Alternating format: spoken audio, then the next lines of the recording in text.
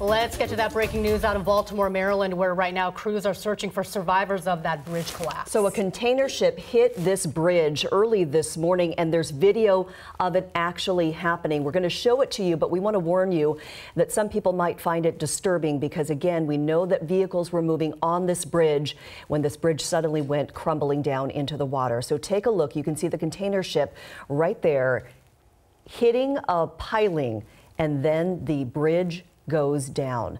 There were multiple vehicles, as I mentioned, that plummeted into the frigid water. We just heard from authorities in the last hour as they continue to search for survivors. So let's show you where this is. We're talking about the iconic Francis Scott Key Bridge in Baltimore.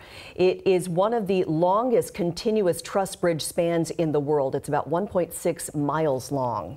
Let's take you some live pictures now where you can see the sun rising in the last hour over this massive scene. Crews have already rescued 2 people. One wasn't hurt. The other is in the hospital with serious injuries. We do know that the Baltimore fire chief says they are searching for at least 7 people in the water, but that number could rise. Remember, this is all preliminary information that we're getting this morning. There are reports of a construction crew on the bridge when it collapsed. First responders, meanwhile, are using boats and helicopters to comb the surface and debris field. They have deployed drones and sonar to search underwater, and the fire chief confirmed there are cars down there. The bridge collapsed around 10:40 p.m. our time last night, and people living nearby described hearing it. And we were awakened with what appeared to be an earthquake and a long rolling sound of thunder. Wow. So we woke up and literally we can look right out of our bedroom window and see the Key Bridge. But I couldn't see anything because of the darkness.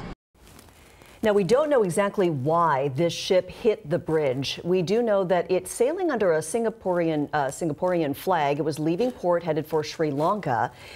We did hear the Baltimore mayor say that everybody on board this container ship is accounted for and okay. The story obviously is developing in real time right now, giving you another live look at this bridge, which you can see has crumbled into the water. That container ship still there.